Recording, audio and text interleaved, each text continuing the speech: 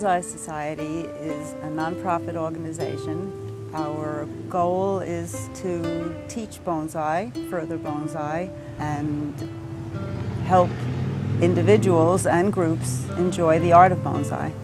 I saw trees in a way I never saw them before. You would see the green, you would see the leaf color, which is so beautiful here on the island, but I never looked at a tree.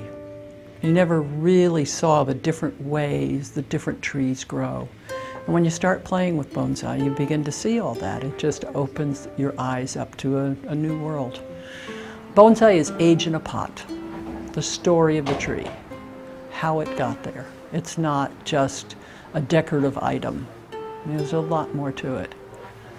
You have to pick it up. You have to scratch the soil around the roots to see that you don't have reverse taper in the roots.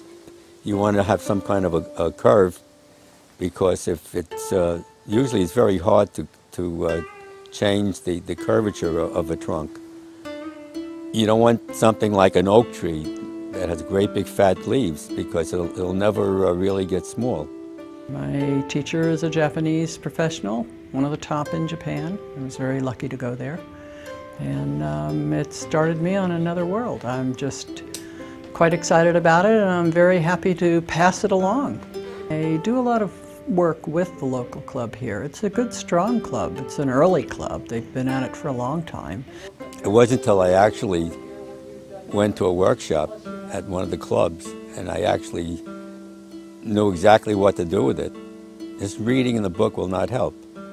We supply a shrub, a pot, soil, wire, and most importantly, we supply teachers, members of our club who are experienced, who come and give their time. Now this club has moved along and changed.